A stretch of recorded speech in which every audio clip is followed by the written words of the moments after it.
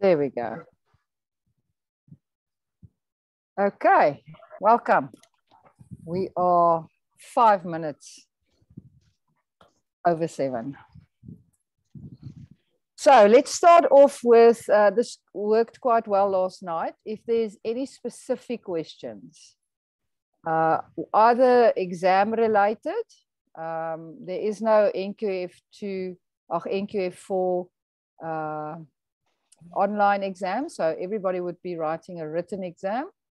And if there's any exam related questions that I can answer, and if there is then any specific topics that you want me to cover. So if we can put that into chat, then I'll go through it. And if I need to speak to you, I'll just ask you to please put your audio on.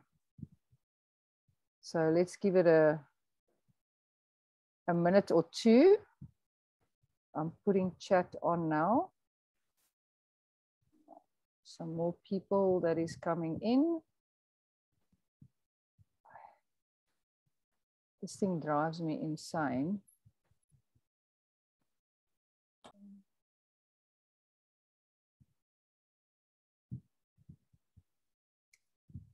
There we go. Okay, chat is on. For those that just joined, welcome. And if you guys have any exam related questions or any specific topic that you would like me to cover first, then you can just type it into chat. And then we can take it from there.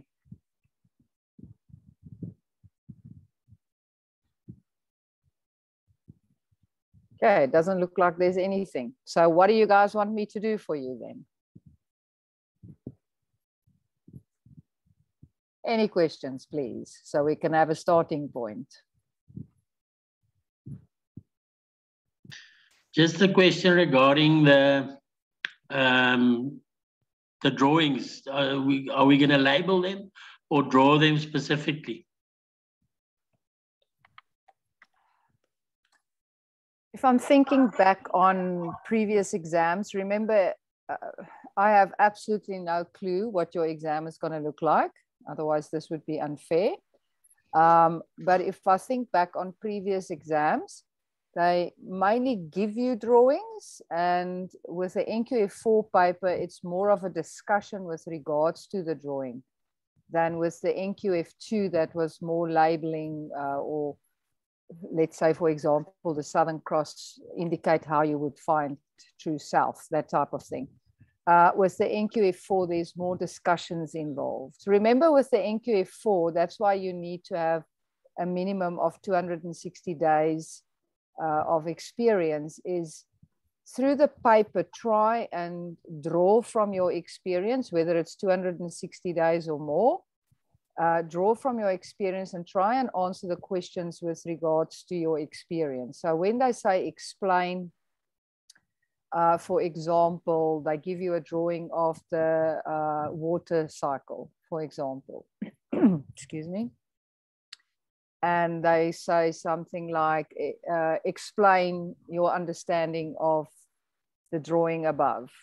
Then obviously there are, and let's say it's for 6 marks. There's obviously 6 points that you need to cover there, but try and show your understanding of the water cycle and not just the knowledge from the book. Do you understand what I mean? Yes. So you can expect more that type of questions than a typically labeled the fish, something like that. Thanks very much. It's a pleasure. Okay, guys, you're gonna have to talk to me. Okay, so I've got a question. I haven't guided for 260 days. I've only guided for maybe 4 months. I only got my NQF2 at the beginning of this year. Okay. But I have gone and done a whole lot of research on everything. Would that be okay for me to then write this exam? Okay, have your logbook been signed off by Fugasa? No, I'm still filling in my logbook. Okay, are you registered for the exam now? Sorry, I'm just Yeah. admitting someone. Are you registered for that exam? Yes, I've registered for Saturday. Yeah. That's quite interesting because to be able to write the NQF4 exam, the field guide exam, your logbook needs to be signed off. Did you get permission from anybody to write the exam, or did you just pay for it and registered? Well, I spoke to people from Fagasa because I was having problems with actually booking the exam. So Fagasa booked it for me, and I had explained this whole situation to them, and then they booked it for me, and they said, no, it's fine. I just have to, for the practical, I can only do it next year. Okay. Okay, so you did get permission, so that's, yeah, then it's fine.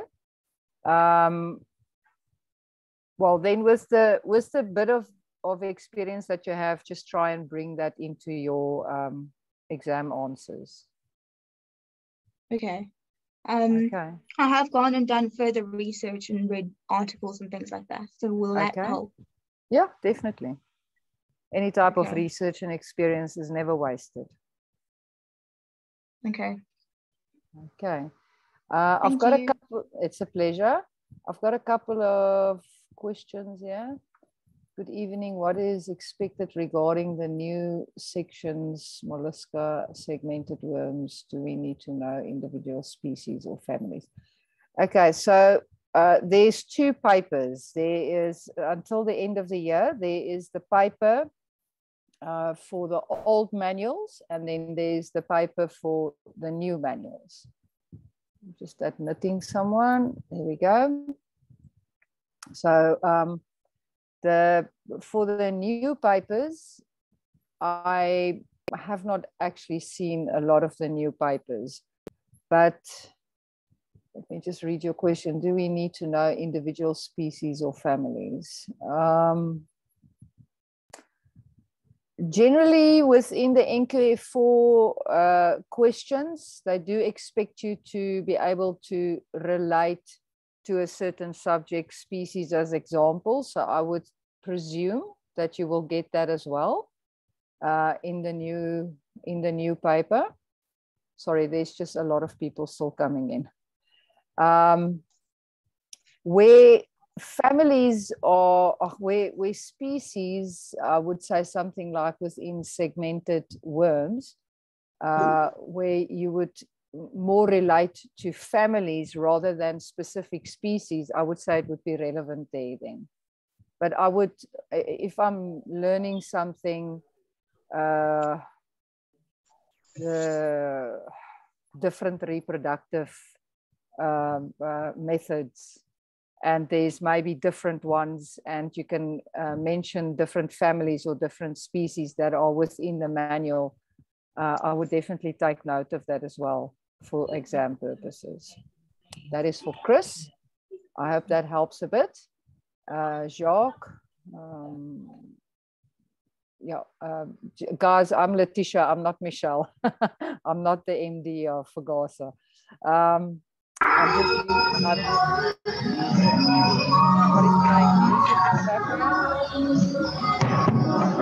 You guys please mute. Thank you. I'm just using Fagasa's logging because I don't have a Zoom account. Yes, Jacques, you are recorded as I'm speaking here. I did mention that in the beginning. This is just so that everybody can have equal chance. So it's going to go onto the Fagasa, a link onto the Fagasa page on Facebook. So those that could not make tonight can go and listen to this. TK Quinn, no problem there.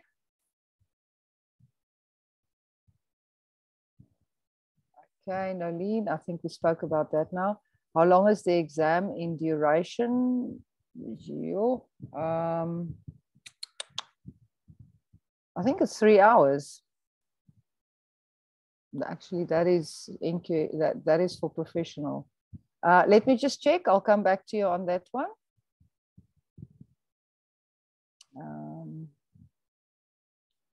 from the second workbook, older workbook, what can be expected to find in the exam? Can you just give me some background there, Danica, on what the second workbook is about? Remember, it's been years since I've seen the workbooks to fill it in myself. If you can just give me an idea of what the second workbook is about, then I can tell you.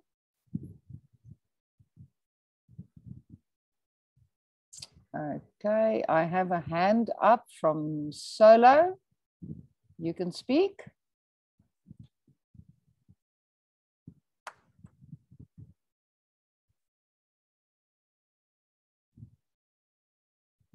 Solo or Solo?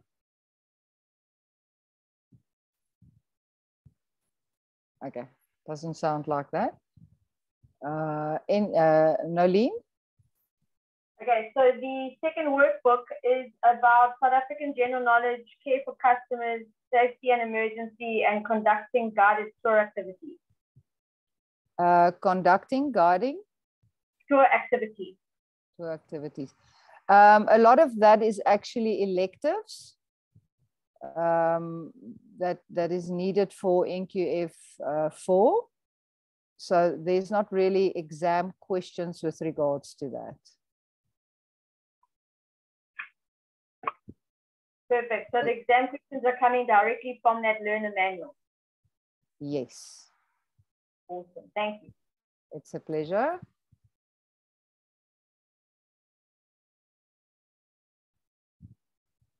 Anybody else with questions? Okay, Millie, for the section on bacteria, viruses, and okay, there's a lot of things coming through now. Let me just get back to Millie. Animal diseases, how much do we need to know about each individual animal disease? I would say you need at least a good general knowledge with regards to the animal diseases, but then I would concentrate a bit on the ones that are relevant to livestock and the economy. I hope that helps a bit.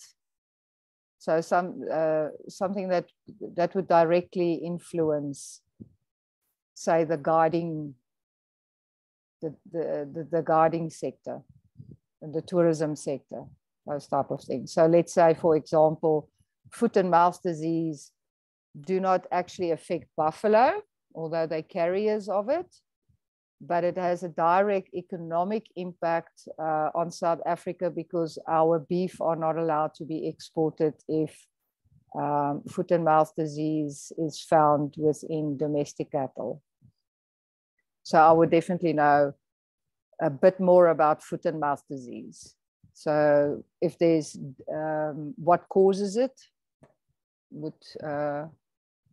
it would be more of a discussion type of question, I would presume.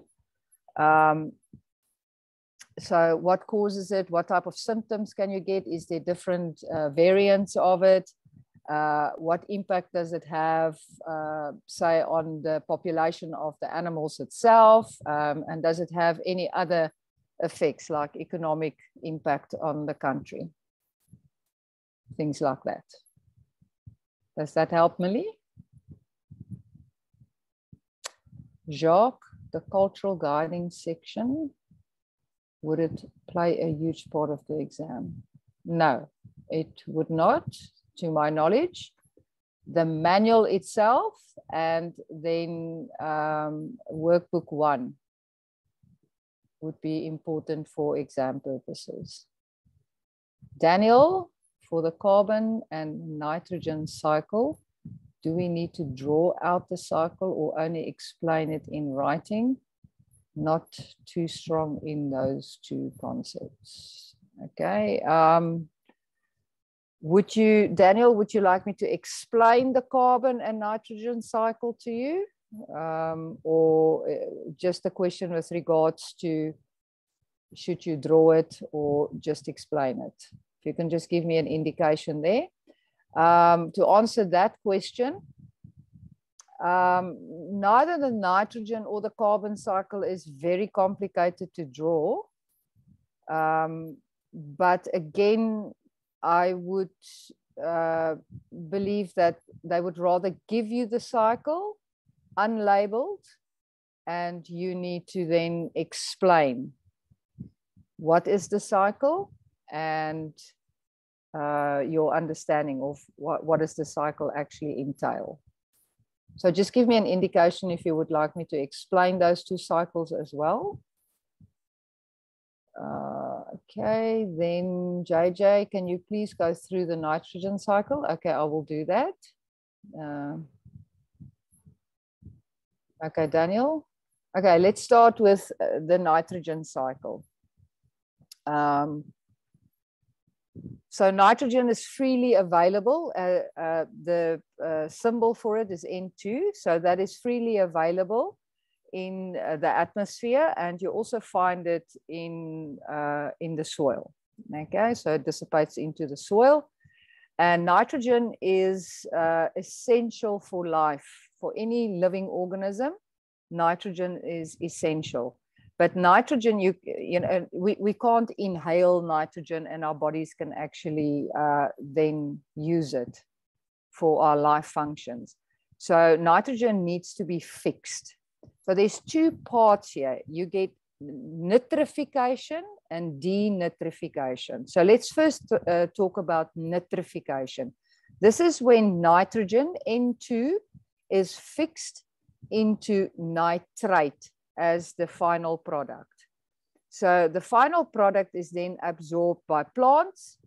Your consumers then feed on the plants. The plant is getting nitrogen in through nitrate, and your consumers are getting nitrogen in as also in organic form by feeding on the plants. So nitrification can take place in two ways. You get lightning that will directly change your nitrogen into a nitrate, which can then be absorbed. So every time you see lightning, give it a thumbs up. It's awesome, because nitrate, as soon as that lightning hits the ground, nitrate is fixed, and the plants can directly absorb that. Then there's the second form of nitrification that can take place, and that is through bacteria, rhizobium bacteria, that you find on certain plants, like for example, acacias. I know the name of giants, Senegalia and Vitellius, but please don't stone me for still using my favorite genus, acacia. On the root nodes, you do find this bacteria, and you get the two nitrifications that take place. So nitrogen being fixed into nitrate, and then nitrate being fixed into nitrate. Okay, nitrate is actually quite toxic. For example, if it is fixed in the water and there's a high level of nitrate in the water, your fish will die, for example. So it needs to go through the process of nitrogen to nitrate, from nitrate to nitrate, which can now be absorbed by the plants. Okay, and then the cycle continues. But you can see that in the cycle, nitrogen itself is being fixed into an organic form, which can then be used. So if there is no denitrification that takes place, we can actually deplete the nitrogen in the soil and in the atmosphere. So denitrification needs to take place, and that mainly takes place within the oceans. So the oceans then release nitrogen back into the atmosphere, and that completes the cycle. Okay, so that is your nitrogen cycle. Was that clear enough? So if you need to draw it, for example, I will have N2 in the atmosphere, maybe have a tree somewhere, put some N2 into the soil as well, draw some roots for a plant, show some bacteria around the plant root hairs, although I don't really think that they will expect you to draw this, but just to give you a picture. So now you have everything in place. I have nitrogen in the atmosphere, I have nitrogen in the soil, I have my plant, then maybe have a lightning strike, then write down there that denitrification nitrification took place. Nitrification just means the fixing of nitrogen from N2 to nitrate. Then you can have some funny looking bacteria. You can say the first nitrification that takes place is nitrogen to nitrate. Another little funny looking bacteria that takes the nitrate, changes it or fixes it into nitrate. Plants absorb it, have a giraffe eating the tree, and that part of the nitrification cycle is then complete. Then you have a little arm that goes out to denitrification so that we can put nitrogen back into the atmosphere, draw a few waves and show a little arrow that denitrification taking place with nitrogen going back into the atmosphere. Okay, are you guys happy with that explanation? Is that a bit more clear? I see at least one person nodding their head and a few thumbs up. Thank you. Okay, then with regards to the carbon cycle is actually quite a short little cycle. We know that carbon is part of photosynthesis. So let's start with the cycle there. Carbon is absorbed into the plant because we need carbon to form our starch and sugars. Carbon dioxide is absorbed into the plant. The molecule is broken. The carbon is now used for the starch. And our oxygen is released as a byproduct. Okay. Now, so in photosynthesis, carbon dioxide is absorbed. That's where our carbon is going. And then, so you can have a little leaf there or a tree, and you can show that the carbon dioxide is absorbed. The molecule is split.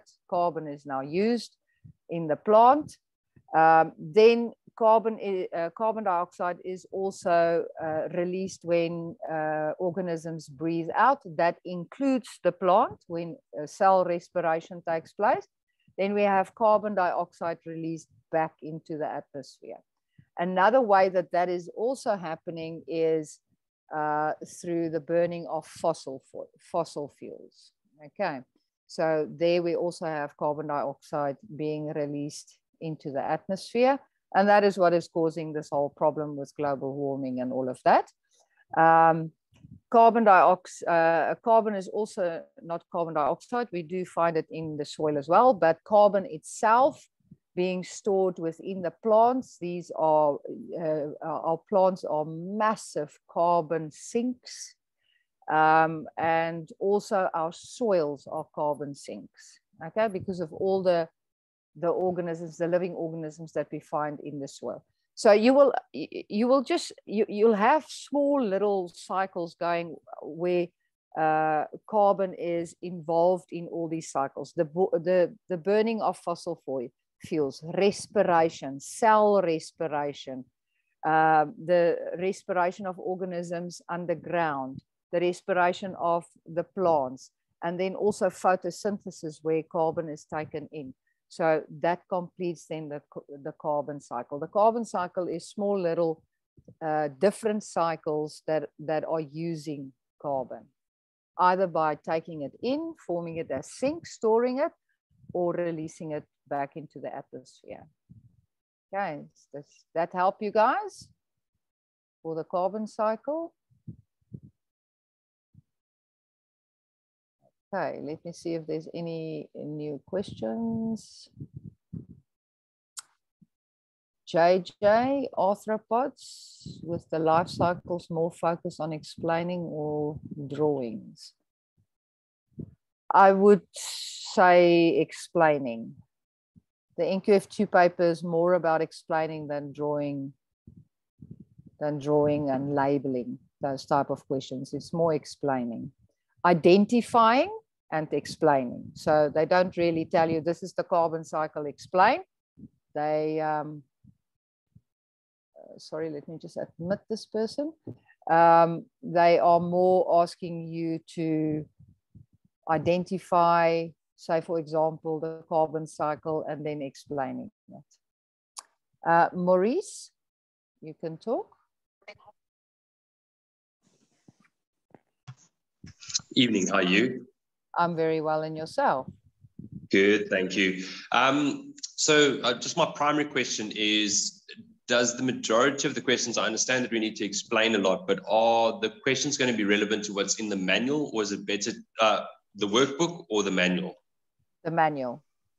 So the manual, so the learner manual itself? Yes. Okay, definitely. So that's more pertinent. The workbook is not, so if we know the workbook, it's not going to... About 30% of the questions will come out of the workbook. Okay, generally. no, perfect. Okay. Awesome. But the manual, most certainly. Okay. Okay. Hundreds. Yeah, no, perfect. Thank you. Problem. Pleasure. Okay, anything else, guys?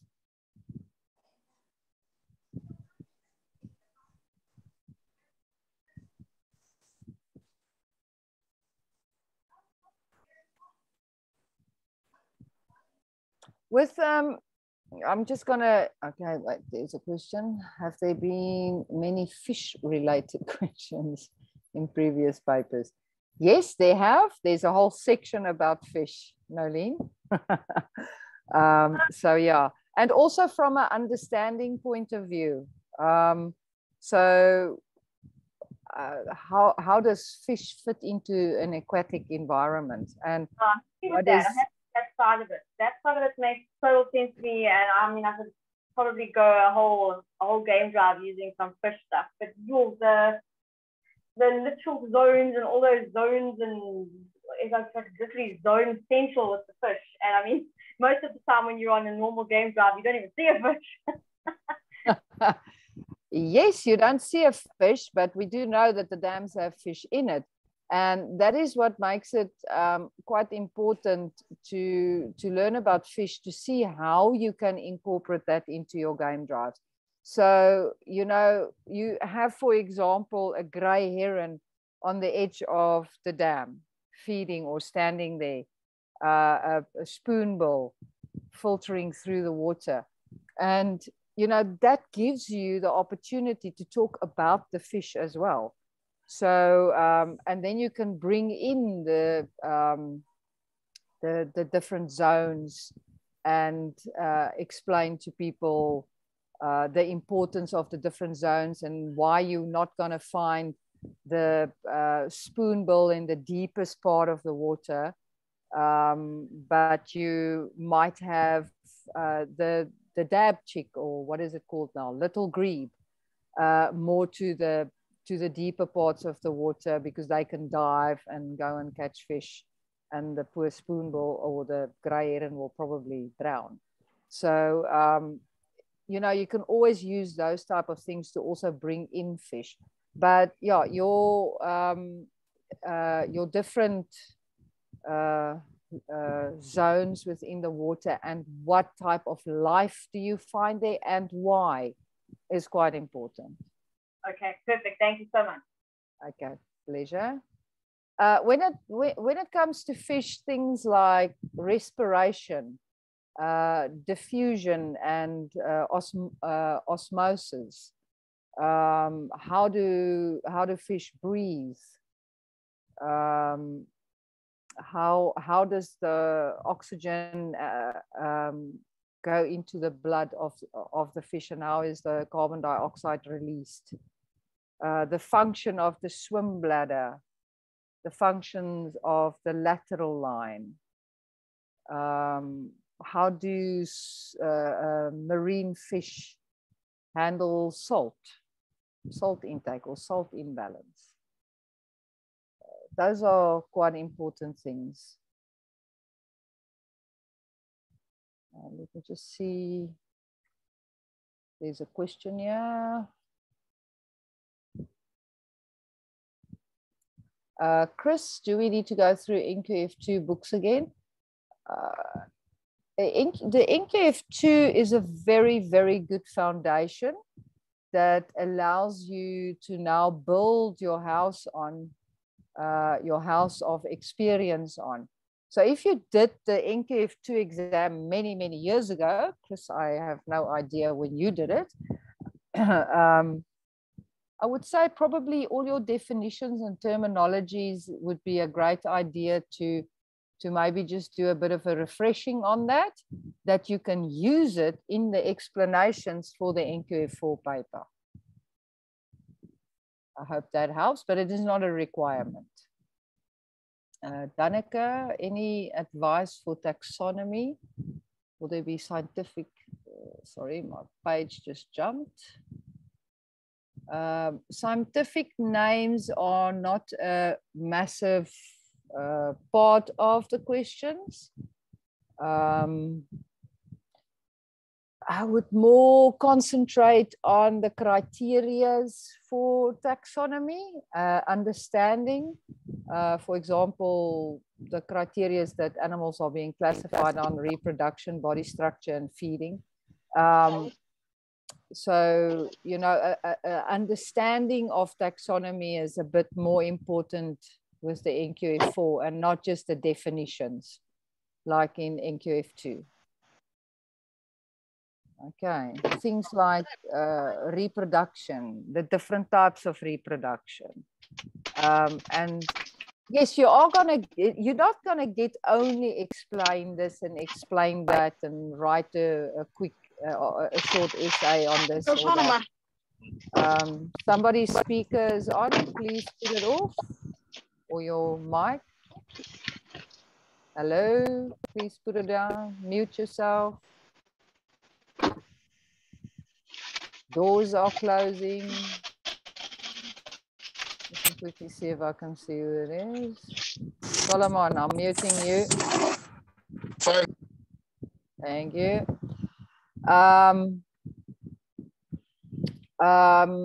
What was I talking about? Examples. Who asked the question? Danica. Examples can be, for example, on domain levels. For example, give example of the domain bacteria, something like that. But then you don't have to go to a very specific organism unless you do know it. Then I hope the person that marks your paper also knows it. But things like infectious bacteria such as E. coli, something like that, that would be sufficient. Does that help? I hope so.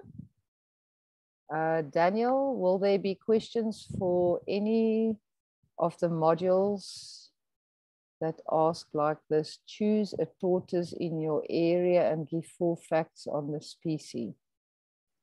I can't tell you there won't be a question like that, but I think that is, if it's a 4-mark question on the reptiles, that's going to take quite a lot of marks away from other things that are important within the reptiles. So maybe 2 facts, or it's half a mark of fact, but to be quite honest with you, I've never seen a question like that in an NQF4 paper. But that does not mean you're not getting that on Saturday. Please don't stone me afterwards if that is a question in the exam. I just haven't seen it before. Okay. Okay, Charmaine, what is meant by a retrogressive, retrogressive succession in plants? Okay, so you get succession. Under succession, you get, guys, will you just excuse me for a second? My sliding doors are open and the wind is starting to blow my furniture around. I'll be back just in a second. Maybe think of some questions. I just want to close the door quickly.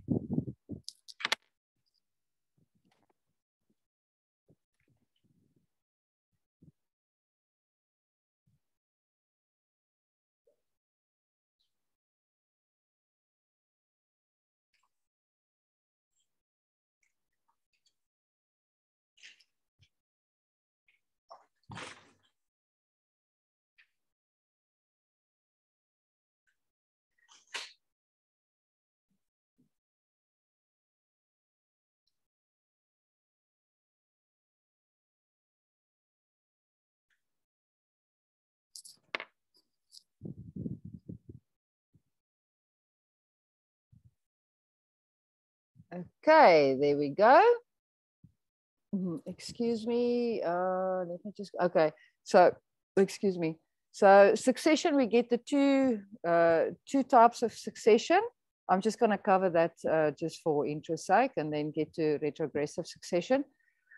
We get primary succession and secondary succession. Primary succession is where there was no plants growing before. There was no vegetation growing before.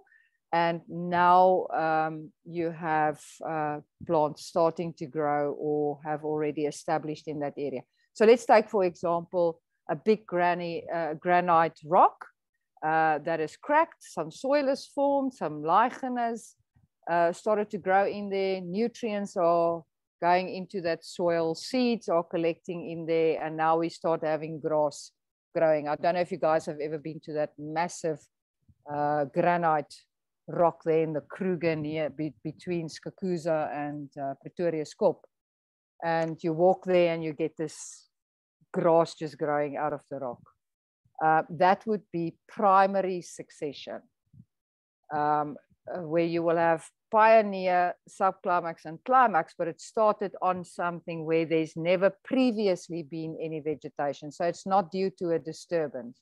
Then secondary succession is due to a disturbance, let's say a road or an old airfield, overgrazing, erosion, those type of things, where it goes through the stages of pioneer, subclimax and climax due to a disturbance. Retrogression is because of the disturbance in a climax or an established community, plant community, due to overgrazing or due to you taking your vehicle and start driving a road, that can then be pushed into a disturbed area backwards. So it's from climax to pioneer. I hope that helps. Okay, let me see what the other questions is. Maurice, is there any way to get mock exams to see question examples? No, there is not a possibility. That is why we're having this discussion. So I am trying my utmost best to be fair to everybody writing throughout the country, not to share specific questions with you guys. So I'm trying to keep it as wide open as possible. Otherwise, it would be quite unfair to people. I would, Maurice, if you want to, you're more than welcome to contact the FOGASA office. And if they have very old papers that they know, you know, it's going to not relate to the paper on the 29th, they might share it with you. I cannot guarantee that, but you know, if you don't ask, you don't get. But I will not be able to share any mock exams with you. Sorry for that. Okay, Daniel. I'm going to try my best to pronounce this name, Nerishia. I hope that is correct. Do we need to focus on any diagrams for explanation purposes? Yes. Are you talking about something like the cycles, those type of diagrams, maybe a pond and you need to indicate the different zones? Yes. definitely that. If you mean something else with diagrams, just share that with me, and then I have a better understanding how to answer you. Okay, that is all the questions and a lot of thank yous. It is a big pleasure, you guys.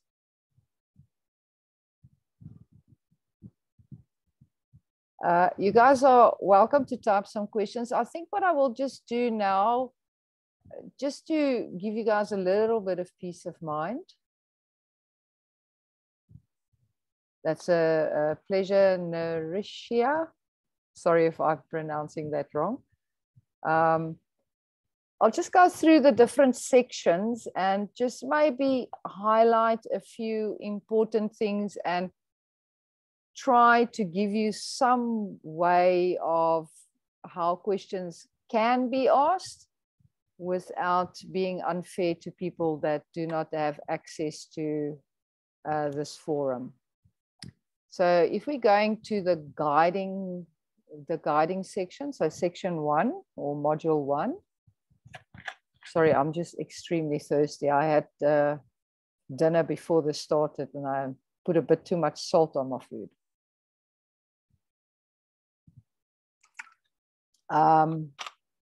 In the creating of a guided experience section, the old type of questions like what would you check on your vehicle before you go out? Obviously, they still need to establish that you can remember these things.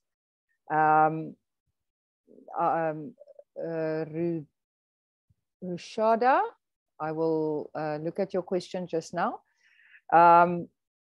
And if you've been working for at a minimum of a year, as the requirement is 260 days, then I'm sure you've done a couple of vehicle checks already. Things like briefings, client checks, what things you should have in your with you. Those things are still important. But then you can now also start to expect more explanation type of questions, like scenarios, giving you a scenario, like let's say, for example, you are going to go out on a walk.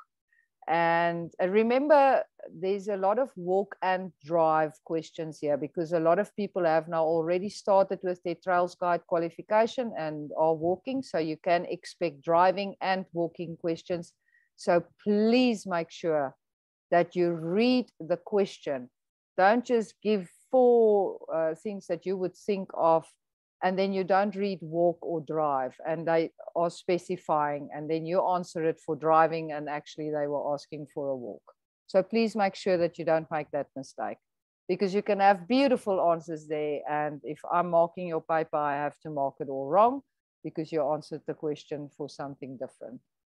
But let's say, for example, one of your guests, you're going to go out on a walk, one of your guests are wearing a very brightly colored shirt and flip-flops. How would you handle this, this situation in a professional way? Okay. So that's why these type of questions show that you have experience already. Draw from your experience, or try, if you haven't been in a situation like that, try and put yourself in that situation and how would you handle this? Okay. Let me just quickly look at questions and then I'll continue there.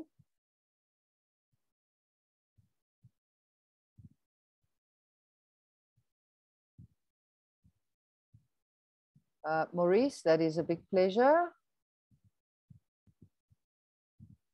Rashada, obviously having understanding of the whole manual is paramount, but what will you say, in your opinion, is the most important and count the most towards the total? Rashada, everything. Sorry to not be able to give you more detail there, but really everything. I cannot highlight anything. What I will do now is go through sections and try and highlight the things that are quite prominent in exams without giving away questions. So just maybe stay logged in, and I might be able to shed a bit more light on it. Andre, what type of questions can we expect regarding the kingdoms and explanation thereof, for example, bacteria, archaea, etc.?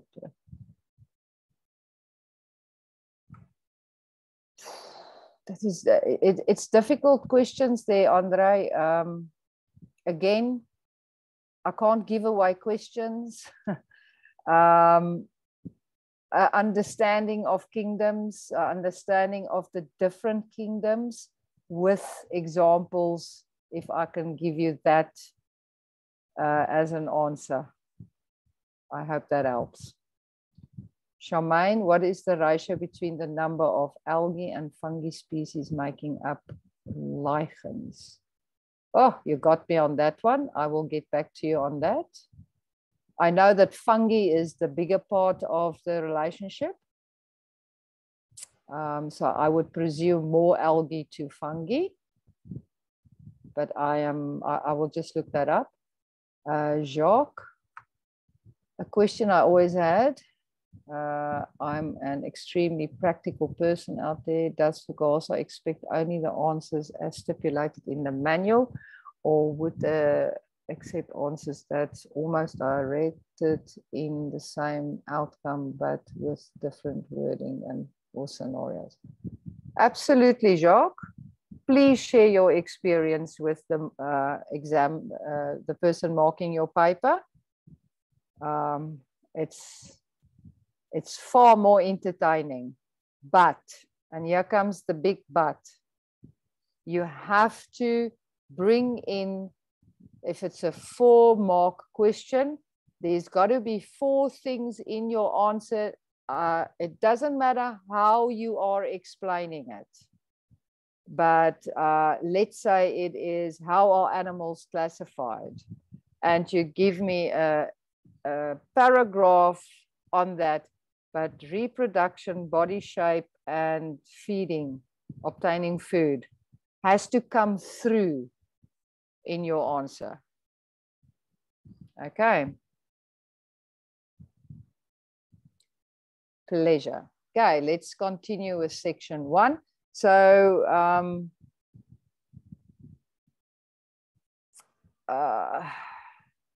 just looking around here and trying to give you guys at least some light on the subject. Open-end questions, like, for example, regarding your all-around knowledge.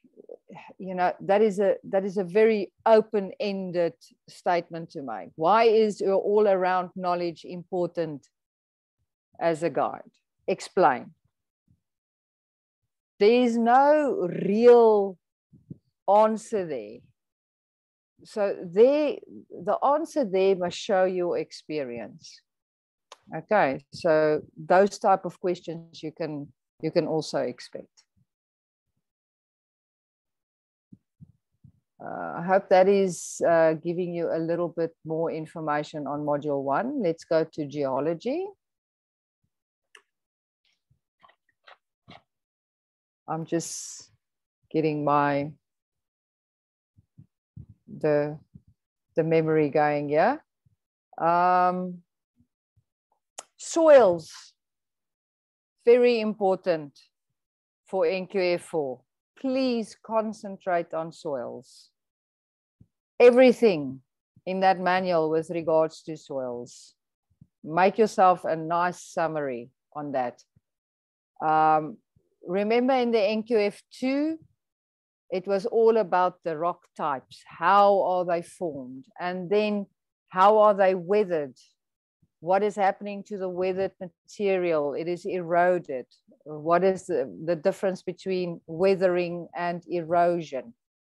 Now, that weathering process gives us our soils. NQF4 is a lot about soils. Soil ecology, you know, your soil ecosystems. All the, how do soils form?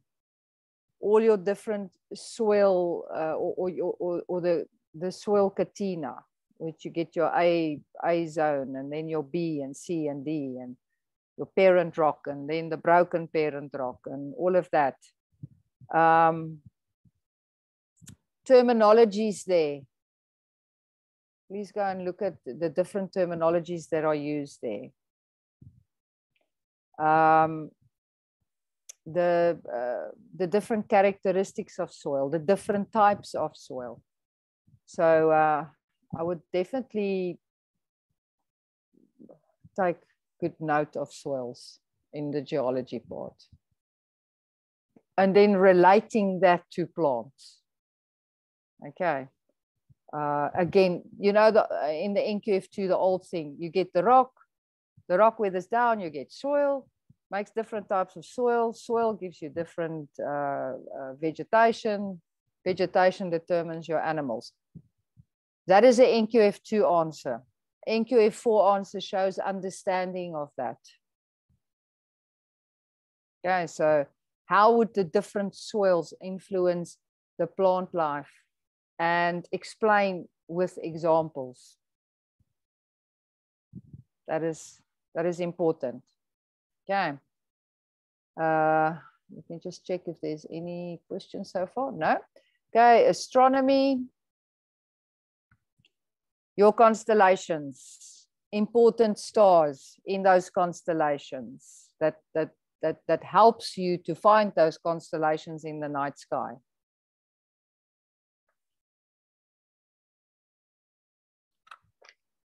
And there's far more constellations in NQF4 than in NQF2. So don't be, I'm not saying don't learn Scorpio, Orion, and Southern Cross. Obviously, yes, but the new ones, know them. 7th brightest star, 13th brightest star in the night sky. And what constellations are they in? Okay.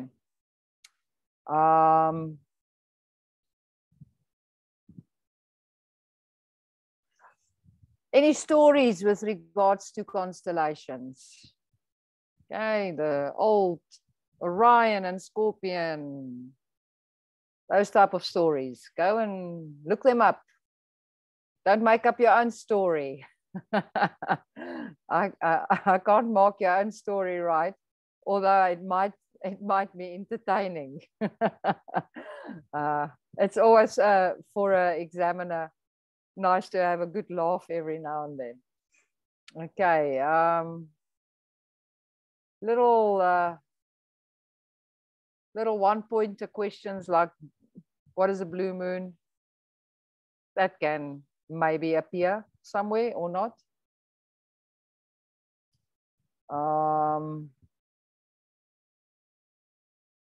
What else can I say about astronomy?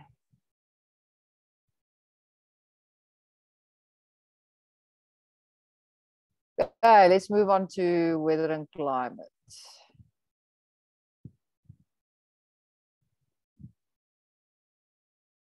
In NQF2, a question can come up. What is wind? I don't know if you guys remember that famous question. What is wind? For 1 mark, it's moving air. NQF4, why does the air move? Okay, insight and understanding needs to come in there. Okay, so now you need to start talking about high pressure, low pressure. How does that, why does the high pressure make the air move, you know? So how is wind formed? Not just what is wind. Can you guys see how the questions are starting to change from NQF2 to NQF4? Okay. The Coriolis effect. Oh, I get funny answers there. Please go and read and understand the Coriolis effect. Okay. That is such a nice little subject to ask many questions or longer questions, insight questions about. So I'm not going to give you the questions. Go and learn the Coriolis effect. Okay, and how does it affect the major winds? And why does it affect the major winds? Okay. And remember, Mr. Newton, please bring that into your answer. Okay, everybody remember the first law of Mr. Newton. Anything that moves will continue moving unless there's a opposing factor in place. That has to do with the Coriolis effect. Okay, bring that into it. It's a pleasure, Daniel. Have a great evening. For those that are going to leave soon, guys, if there's anything that I can help you with, here's my email address. info@campfireacademy.co.za. There is my number.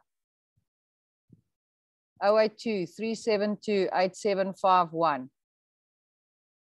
Okay. Pop me a message. I will do my utmost best to try and help you. Okay. WhatsApp or email. Please don't phone me. I'm very busy during the day with lectures and practicals. So please pop me a message, and when I get home at night, I will try and help you as much as possible. Okay, for those that are leaving now. Okay, we're back at weather and climate. Know your different spheres, the different layers of the atmosphere. Okay. And know them in order, please. They are based on temperatures, so know them in order. Know a little bit about them. The ozone layer, where do we find the ozone layer and what is the importance of the ozone layer? You need to know in which layer of the atmosphere you will find that. Okay. And then explanations of weather in the different areas, either winter or summer. Not just on the east, we have summer rainfall, and on the west, we have winter rainfall. That's the NQF2 answer. NQF4 answer shows why do we get rain in the east and why in summer, and why do we get rain in the west in winter. Okay, go find out why.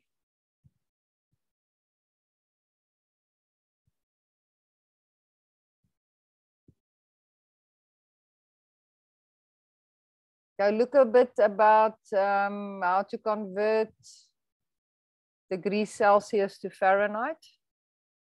It's a very, very simple calculation. Don't reinvent it. Okay, ecology, all the different cycles. The oxygen cycle, the water cycle, the carbon cycle, the nitrogen cycle. Know all of them. Know the picture in the manual. Must be able to identify it, must be able to explain it. Okay. No photosynthesis, please. Must be able to explain it with insight, not scientifically. Okay, don't go and write an entire formula there and don't understand what the formula is about. Go and find out exactly what happens during photosynthesis. Know your functional parts of the ecosystem. If you don't remember it, please go and look in your NQF2 manual. Sorry, and let me just read you quickly. What about the Beaufort wind scale? Do we need to know the table from the manual? Yes, Charmaine, sorry for the bad news. I have seen questions with regards to it, you know, if the tree leaves are just moving on the Beaufort wind scale. What does that mean? Yes, please know it.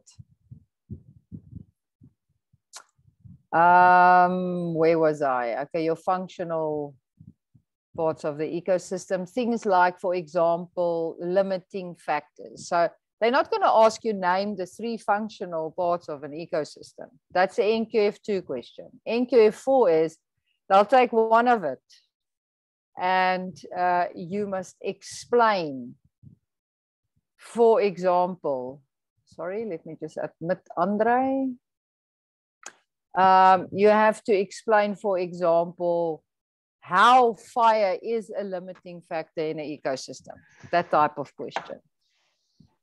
Okay, somebody's not muted. Andre, maybe you. Welcome. Sorry, we just had power failure again. Sorry, I'm back. No problem. Okay.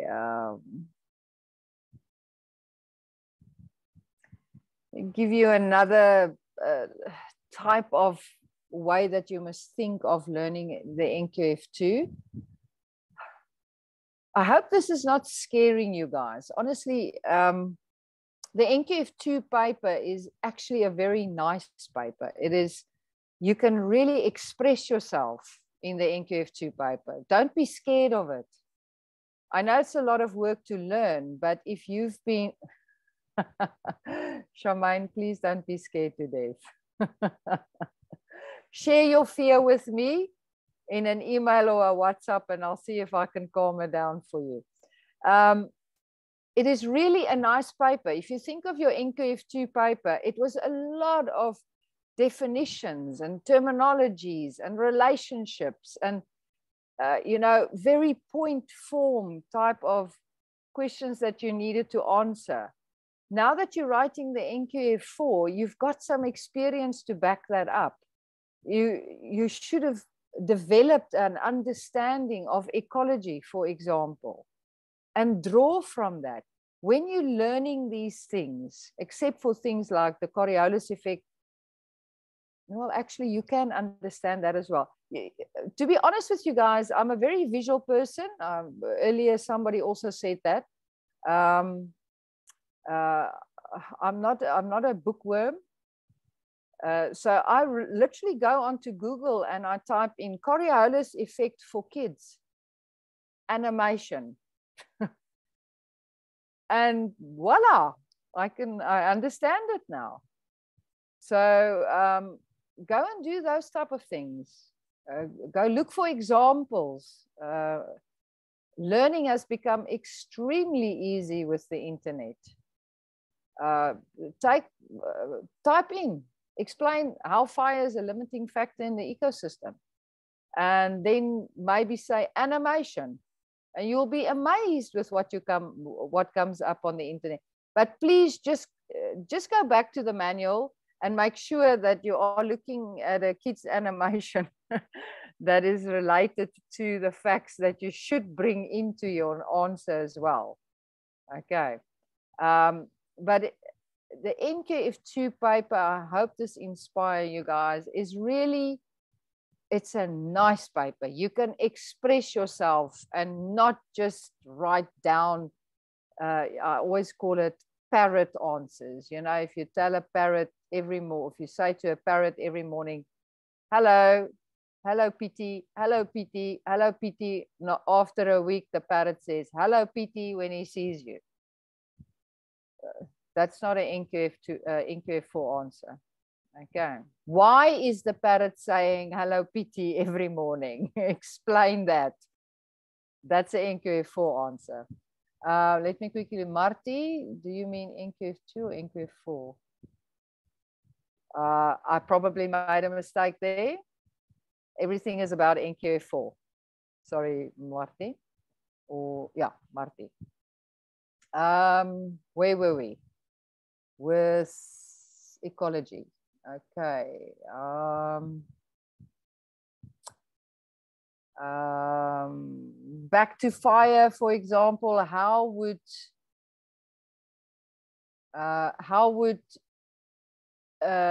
fire influence other spheres? You guys know we get the different spheres, your lithosphere, your pedosphere, your chrysosphere, biosphere, atmosphere, hydrosphere. So let's say there's a fire, a bushfire. How does that influence the other spheres? Again, these things are quite logical, especially if you've been in the bush. Only if it's only been for a year. Put yourself in the bush, light a fire. I don't mean that physically, please, in your mind, okay? Light a fire and watch the bush burn. What does it influence? It's burning grass. It's popping the moth eggs. It's popping the ticks. The bird's nest sets on fire. So it has a massive influence on the biosphere, the living part. But that fire is also warming up the soil. So the pedosphere is also influenced, and everything that lives inside the pedosphere. The temperature of the soil is rising. That has an influence on the plant's root systems as well. Charmaine, I'll answer that for you now. So that has an influence on your pedosphere, okay? Your soil. Ashes and stuff that is blown ends up in the water. That makes the water murky. It has an influence on fish vision, for example, okay?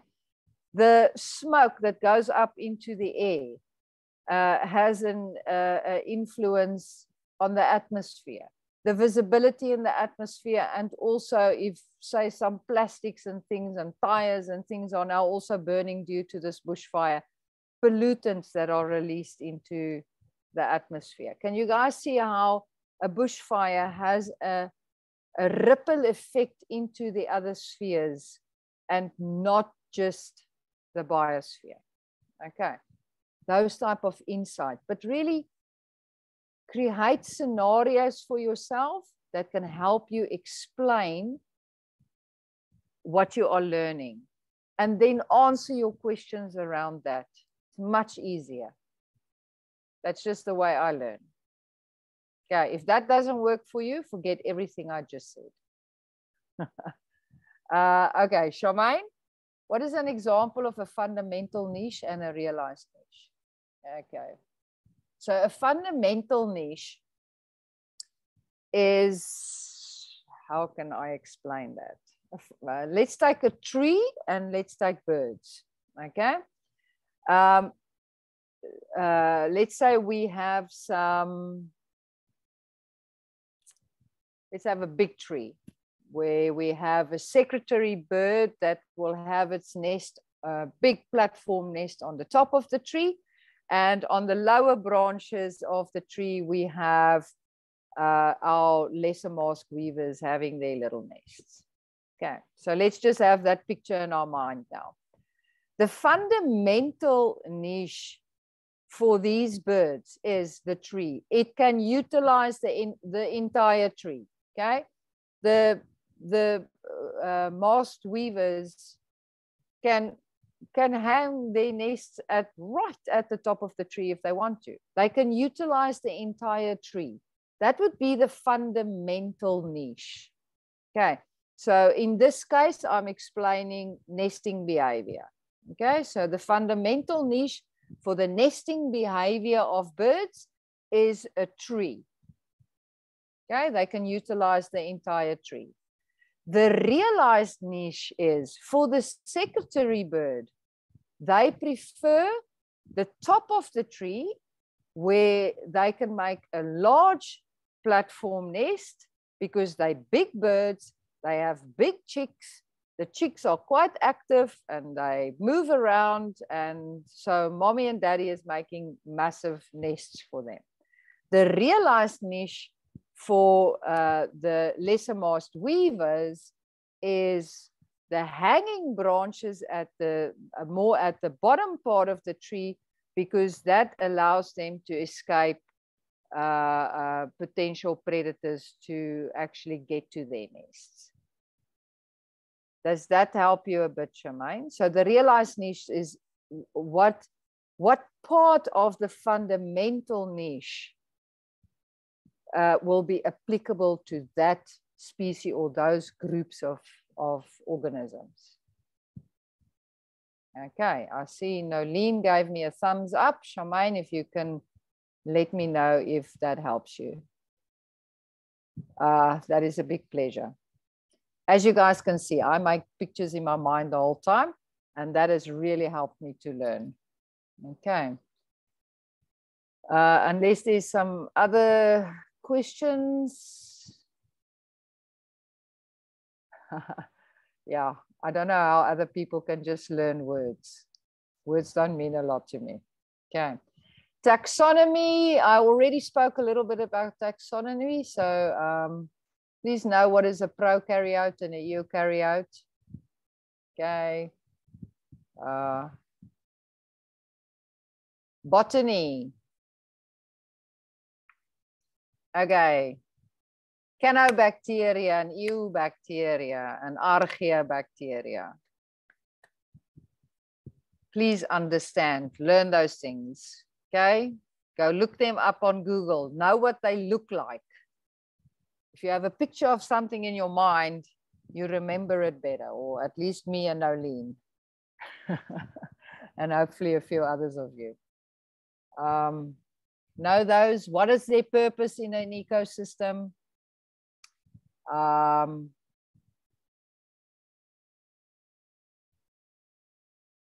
Rishada, yes. Shelford's law.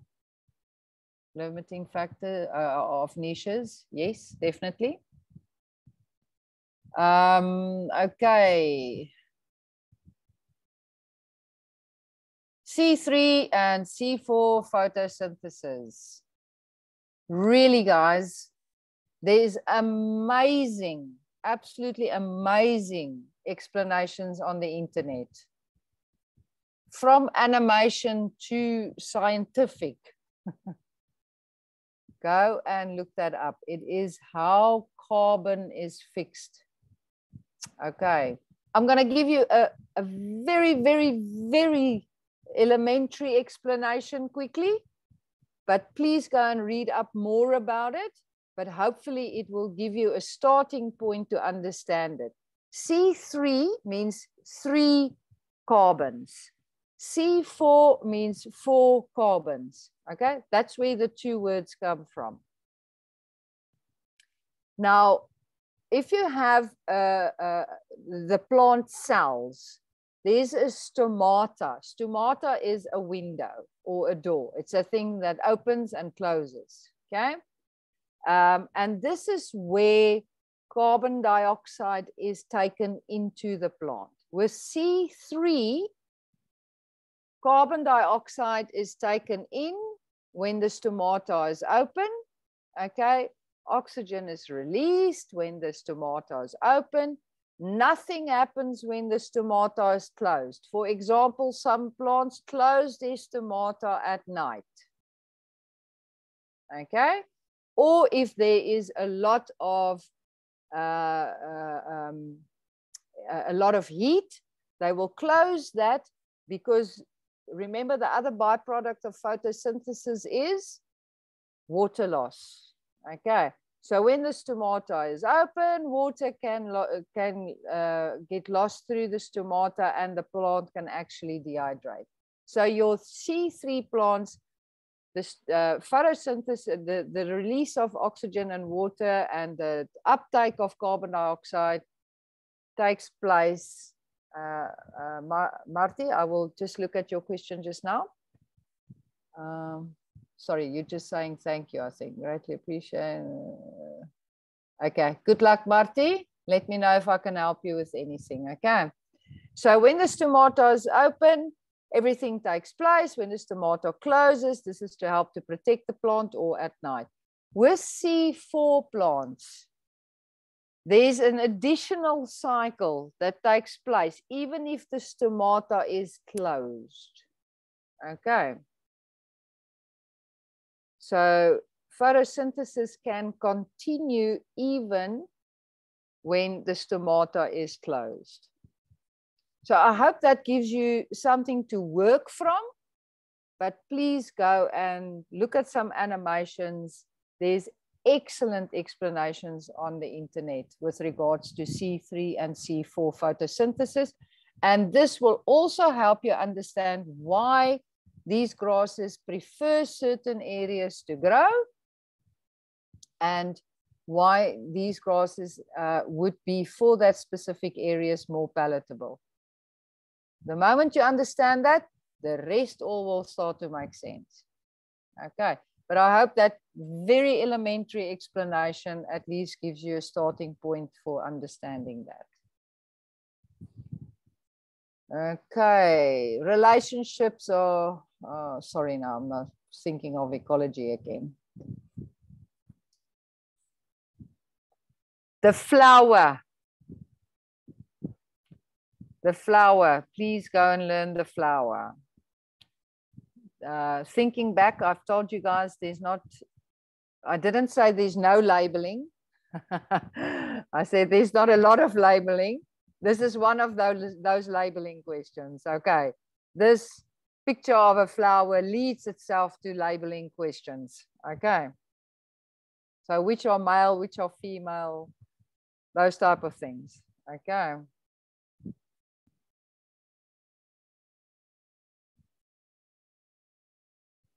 Arthropoda, that's a pleasure, Charmaine. Okay.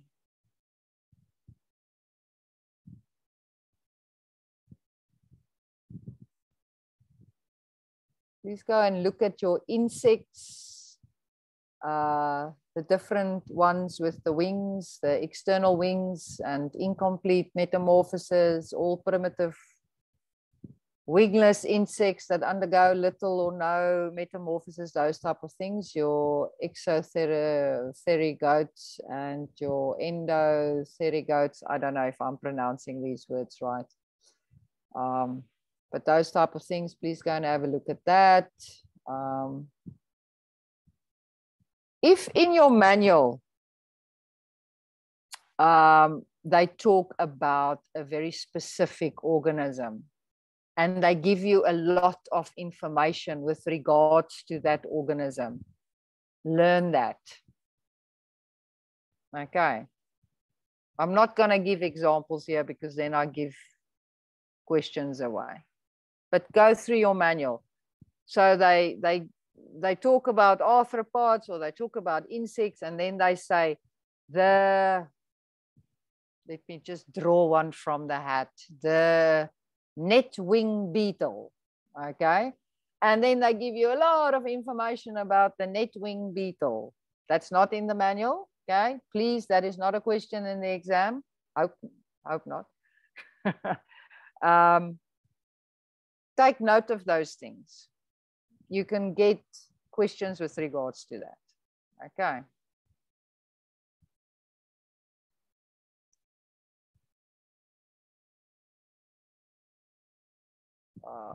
That more or less cover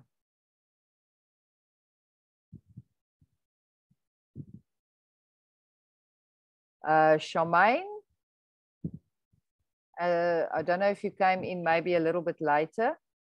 I think there's only been 2 papers on the new manual so far, if I am correct. So I am not 100% up to date with the questions in the new manual with the new papers. Okay. Andre, I will look at your question just now.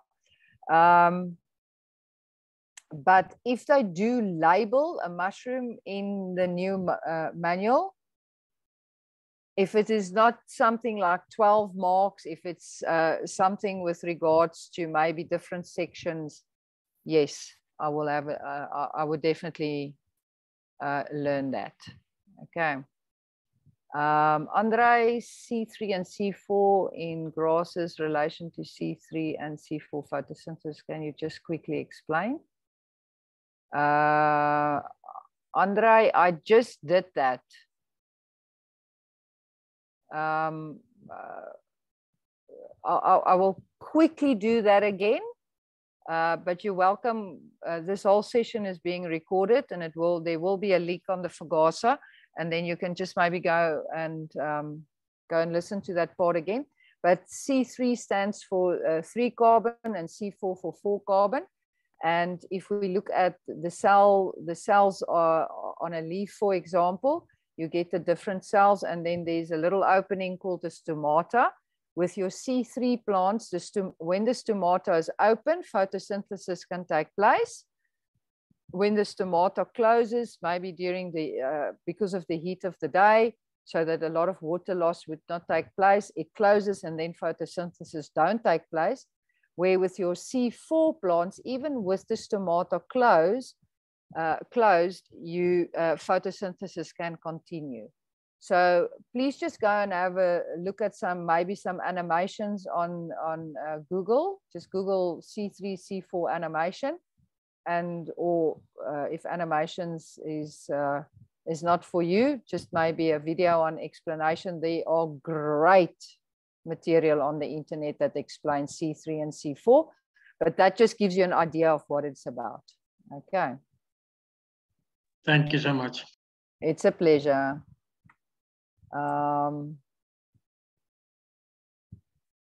Okay, amphibians. In NQF2, we learned about frog calls. In NQF4, we learn how they make the calls. Okay, quite important. So please look through that, how calls are made.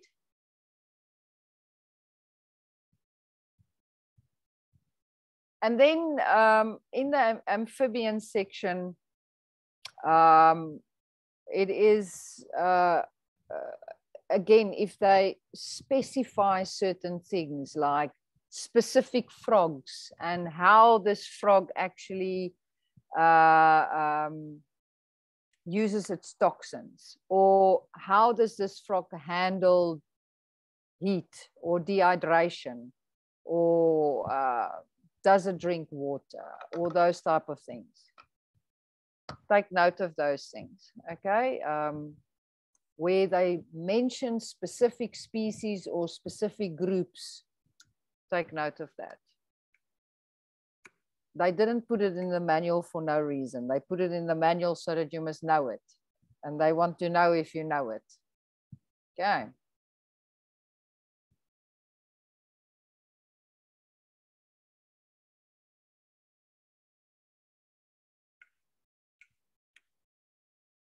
Okay, reptiles.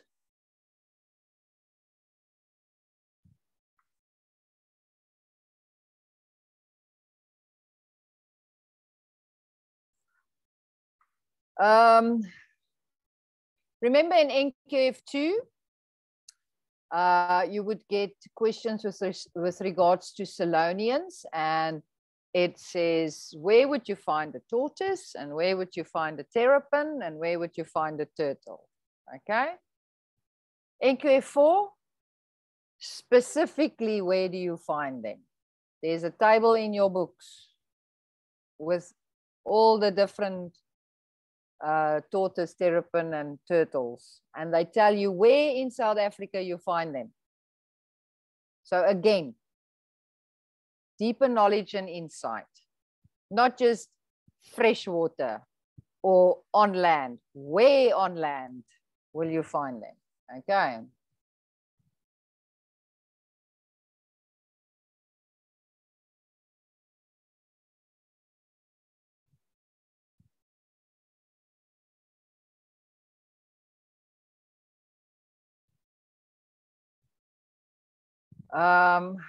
Yeah. with regards to reptiles, just learn the whole thing. Snakes, what venom do they have, and which ones are of medical importance, and how dangerous is it, and what type of venom do they have, and where would you find their fangs? Okay, so those type of things there. Your tortoise, terrapin, turtles, if there's names that are similar, like a hinged tortoise and a hinged turtle. Where's the hinges? Why is the name hinged? Because it has a hinge. Where's the hinge? Okay. Is it at the front? Is it at the back? Okay, fish we already covered earlier. So just a quick recap again.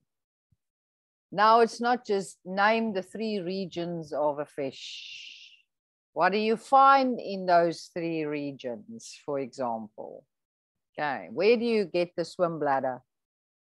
Where's the lateral line? And then talking about the lateral line and the swim bladder, you must be able to now explain it. Okay, how does the swim bladder work? How does the lateral line work? It's very well explained in the manual. And again, if you don't understand it from the manual, because it's just a bunch of words, Google it. Okay. How do fish breathe?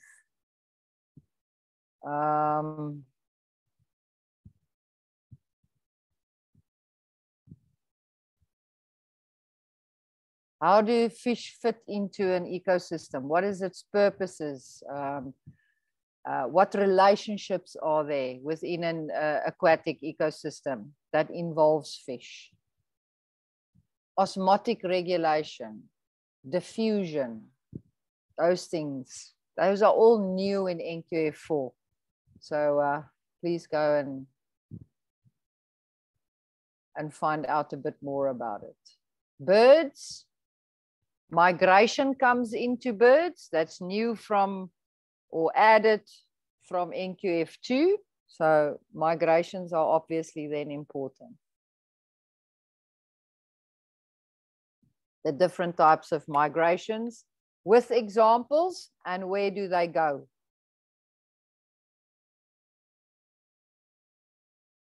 And why do they migrate?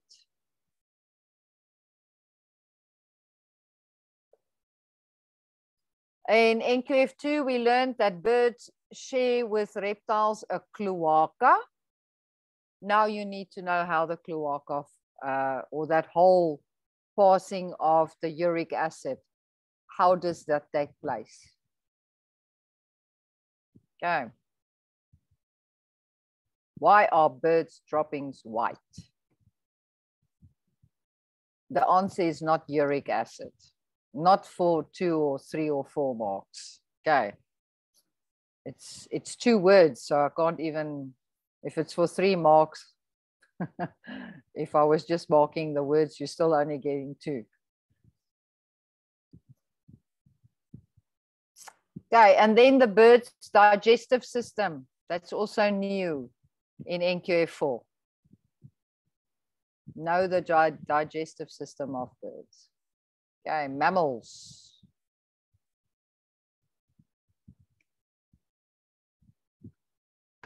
Okay, in NQF2, sorry, let me just see the question here. Do we need to know all the bird families or in general be able to classify them?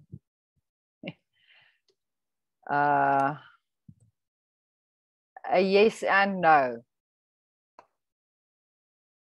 How do I answer this question to be fair to everyone?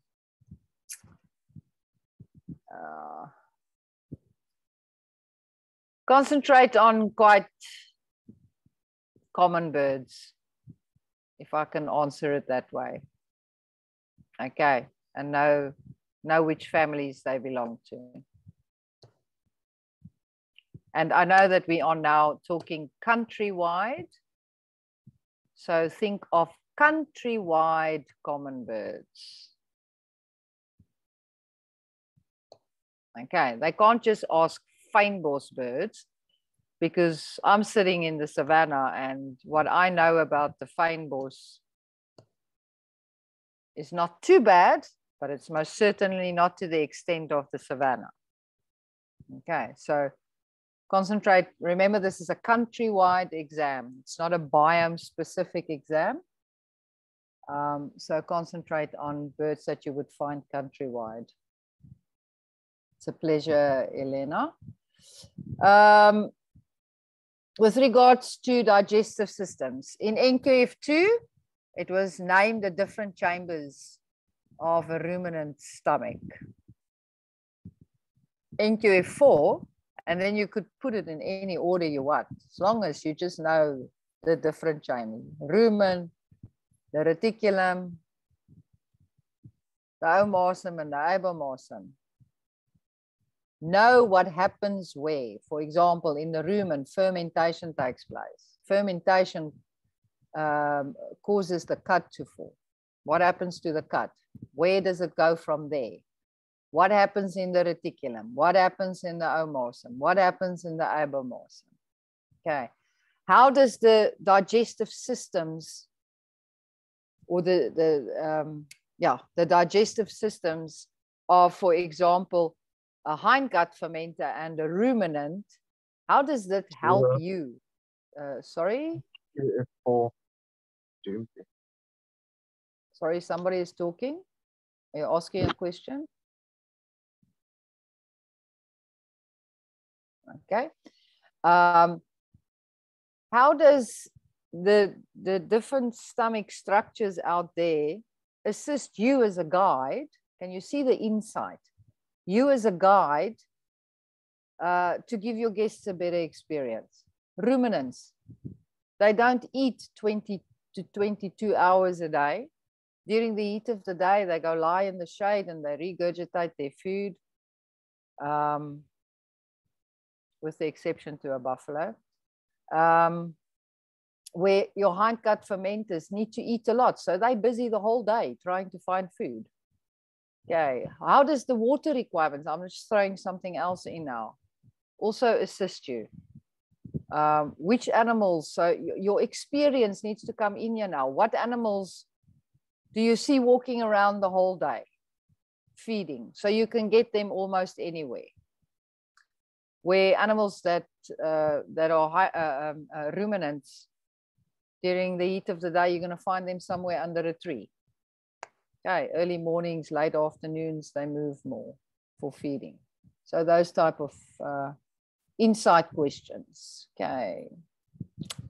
What else? Then general questions.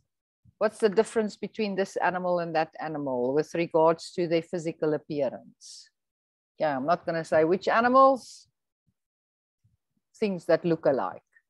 Okay. Metabolic rate and size of the animal. Go and look a little bit into that. Okay, why does the grasshopper or the grasshopper has a higher metabolic rate than that of an elephant, for example? Why? How does it affect the animal? How much do they need to eat and why?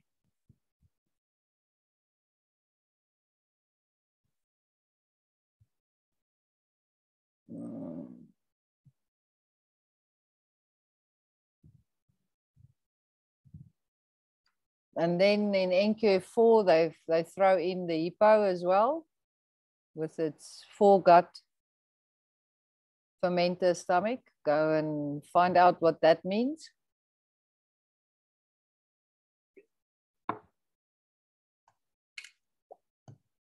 Okay, animal behavior.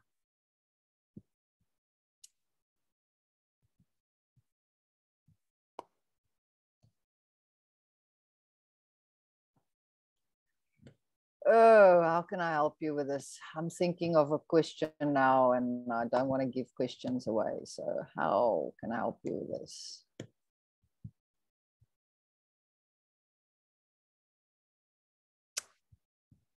The importance of animal behavior. Okay. For the interpretation to your guests. There are specific aspects that answer your why, who, to whom, who's involved. Those, it answers those questions. There are specific aspects that you need to take into consideration when interpreting animal behavior with your guests. Go and look at those aspects a bit more and understand them. Okay, there's 4 of them.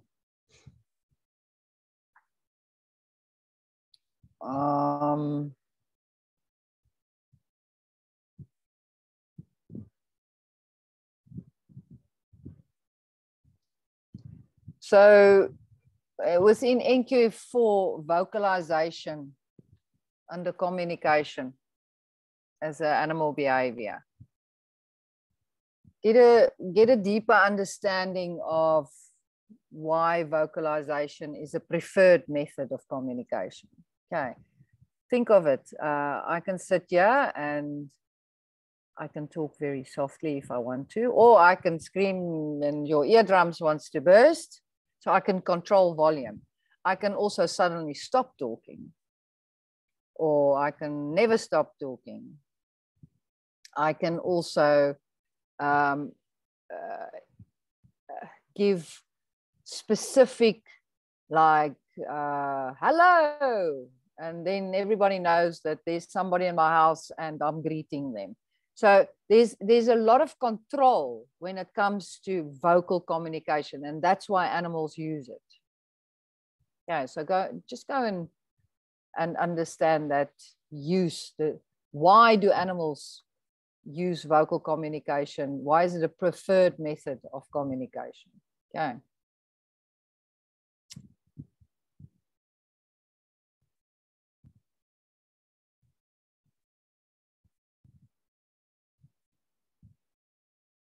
Okay, and then with animal behavior, it's a section that they can ask a lot of questions for camouflage with, and examples with animal behavior is very, very important. Be able to explain it via an example, and it makes it so much easier to answer a question if you can answer it through an example. I always say, if you don't know how to answer and you can't find the right words to answer a question, use an example.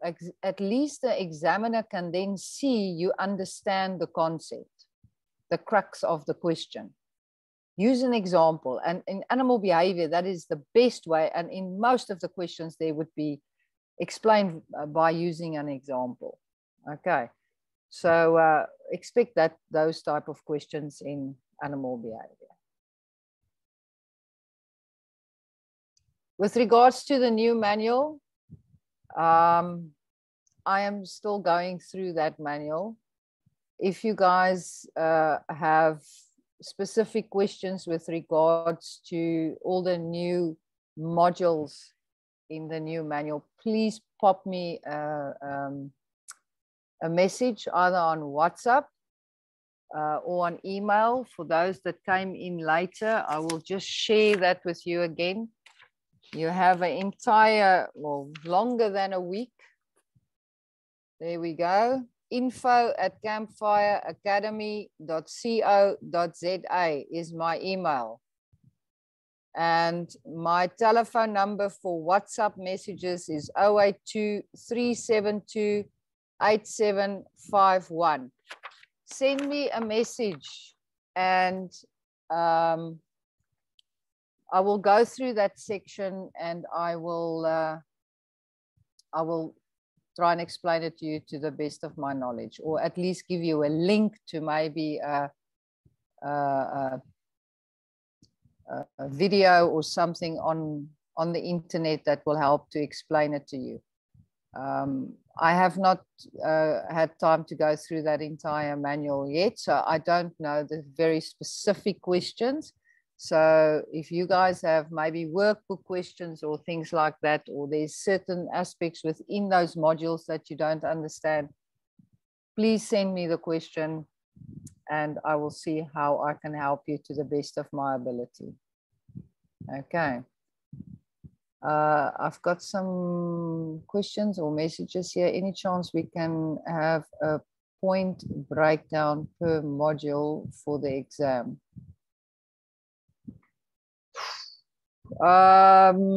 Generally between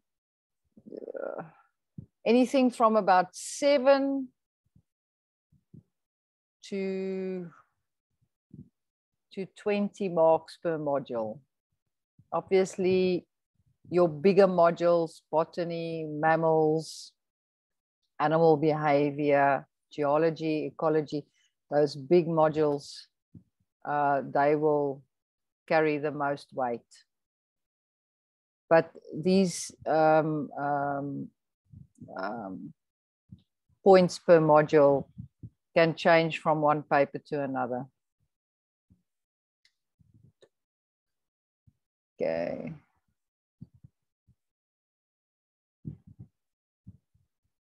Okay, yes, Nolene. Yeah, as I say, if you guys have specific questions, please send them through to me. And I have quite a lot of links that I can give you guys to help to understand things like C3, C4, photosynthesis, the water cycle, the nitrogen cycle, those type of things. How pollination or fertilization in plants take place, those type of things.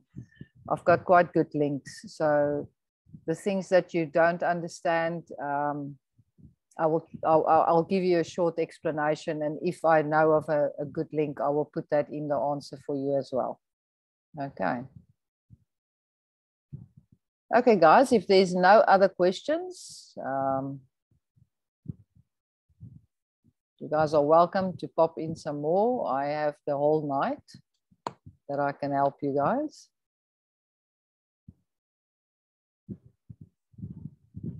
Otherwise, if there's nothing else, I hope it helped. It's a pleasure, Daniel. It's a pleasure, Chris. TK Quinn. Nolene. Andre. Oh, any pointers on mollusks? Andre, please pop me a question on WhatsApp or email. I will go through the manual on mollusks for you, and I will sort of think what type of questions can be expected on mollusks. Okay. Big pleasure, Jacques. Rashada, no, I can't read that fast. Thank you, everyone. It's a pleasure to help you guys, and if you need any more help, please just let me know. Okay.